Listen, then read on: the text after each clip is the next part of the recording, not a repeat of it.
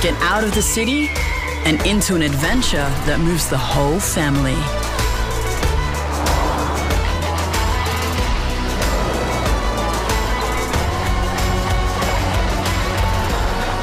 Prepare to be moved.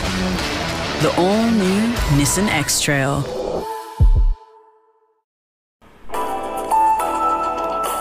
A LISTNR production.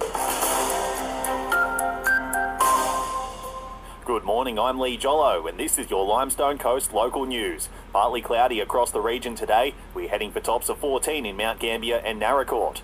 Fresh concern: South Australia doesn't have enough police. The feasibility study for radiation therapy services on the Limestone Coast should start soon, and police searching for a stolen ute.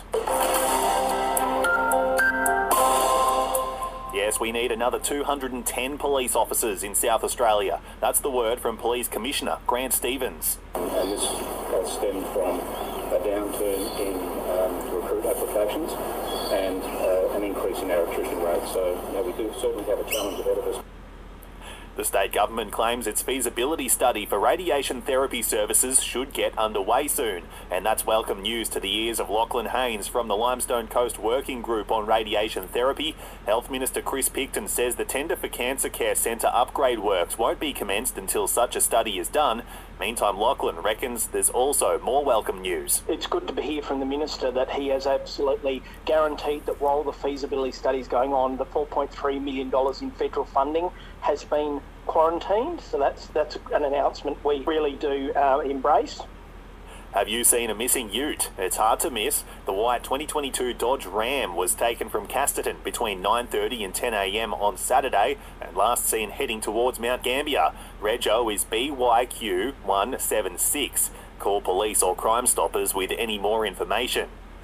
Securing funding for the Mount Gambier Sale Yards project will be critical for its future. That's according to federal member for Barker, Tony Passon.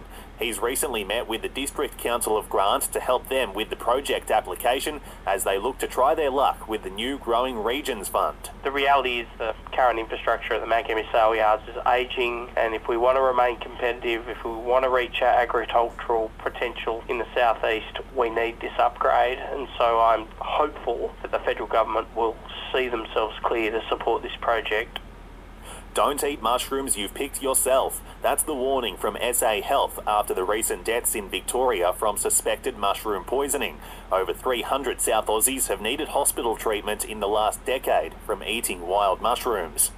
And this National Science Week, it's been revealed that 90% of Aussies want more people and businesses to defend science. CEO of Science and Technology Australia, Misha Schubert, says 88% also believe science improves our lives. Well, I think Australians really appreciate, through the lived experience of the COVID pandemic and the rapid uptick in the ways in which we're feeling the effects of climate change, how important science is to our lives. After this, there is no turning back.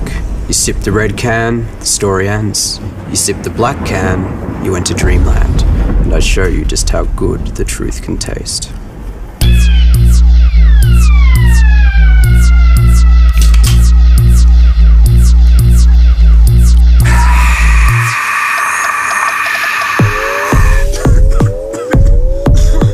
Take the Pepsi Max Taste Challenge. Let's look at some sport now, and results are in the book for round 15 in the Western Border Football League. The top of the table clash is the one we're all talking about, with Millicent going down to West Gambier. The Roos were slow out of the gate, but swung into gear in the third term, kicking 3 goals to none in the low-scoring thriller. Final score 42-39, seeing them move to the top of the ladder. Meantime, North Gambier have prevailed over Casterton Sandford, another close one with just 9 points in it. And at Blue Lake, South Gambier were too strong for East Gambier, getting it done by 31. And for the latest local news throughout the day, download the LISTNR app. BP Plus, do business the clever way. Visit bpplus.com.au to find out more.